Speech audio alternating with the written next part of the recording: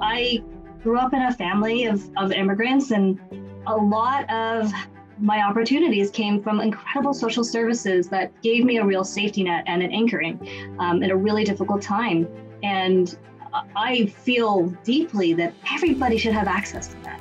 Everyone should be able to have youth opportunities and adult allies and a way to age with dignity. All of these things should just be part of who we are, and they are. Right? If we think about public education, like these are the ways that we deal with inequalities in our system.